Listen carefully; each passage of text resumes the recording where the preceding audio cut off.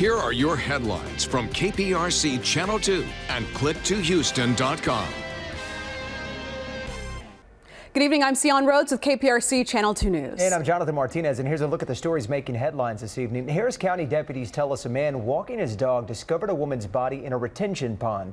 She's described as a white female in her 30s and may be homeless. People in the area say they have seen her before. Investigators believe she may have fallen into that pond. The celebration rolls on after the Astros won their first World Series title Wednesday night. Today, the team celebrated a little magic of their own in the Magic Kingdom, a parade held at Walt Disney World in Florida to celebrate the team's historic win. And for our weather, no rain, just very humid air sticking around with temperatures holding in the mid-80s.